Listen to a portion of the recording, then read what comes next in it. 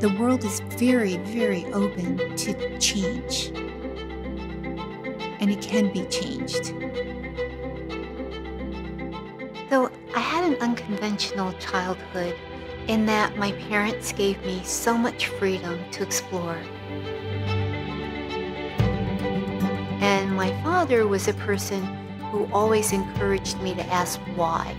And growing up in Manhattan as well, it expanded my horizons. It made me realize that the person that I am is not the person that everyone else is. People have very different perspectives on things, and that the way that they see the world and their needs are very different.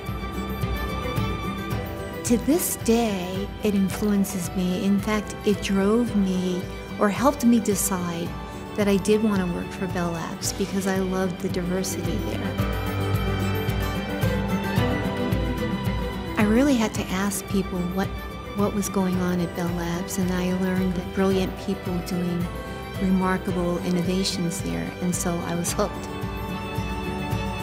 So voice over IP is simply running a voice communication, having a dialogue with a person over the internet. And most of the people in Bell Labs and AT&T at the time did not believe in VoIP. I remember one person who was at the executive level who did believe in it. And he said, just keep going. Don't listen to them. Just keep going. Go as fast as you can. And we did. Then the feeling just left of being small, and I suddenly just grew by about 10 feet.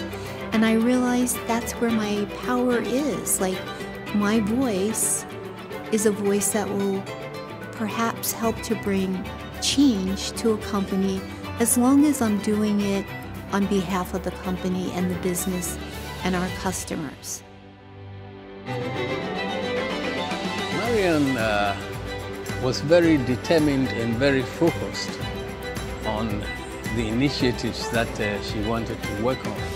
And you know, she was very bold. She did things that other people were afraid to do.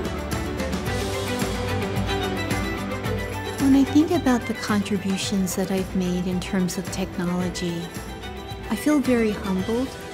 I'm just very grateful that people have been able to use it and that it's helped humanity. People discover things. People are the ones that are contributing and making science. I want to see things become better in my lifetime. And fortunately, I have seen that, but I wanted to keep going in that direction.